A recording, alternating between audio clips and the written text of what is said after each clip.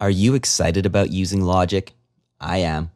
Let's start by finding Logic where I've installed it on my hard drive. And that is on the hard drive itself, in the Applications folder. Right down here, we'll find Logic, right where it should be, in the L section. So to launch Logic, just double-click it. While we're going through the startup sequence, I'm going to close this Finder window. And you know what? I'll go down to my dock and just drag my Logic icon along a little bit.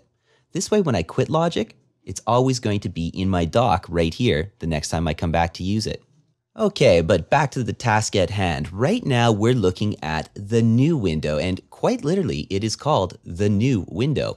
This window lets you choose a template to use as a basis for your song creation inside Logic. There's lots of different templates on offer, and you know what? I'm not really going to go through all of them. It's really up to you to decide what style of music you create and try the one that's applicable.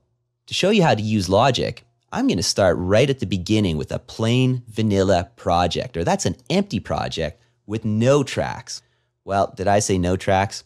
Actually, what I meant to say is you have to have at least one track. And that fact is driven home by this sheet that appears every time you create a new empty project. It's the new tracks sheet, and it allows you to choose how many and what type of tracks your project will have.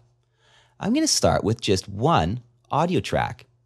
By default, my format's set to mono, but I could choose to make it a stereo track or a surround track.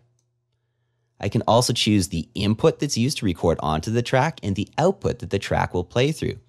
All of this stuff may seem a little intimidating right now, but don't worry, as we go through the training program, you'll learn what all of these channels represent. And I should also point out, all of these things can be changed later. That's the beautiful thing about Logic, it's fully customizable.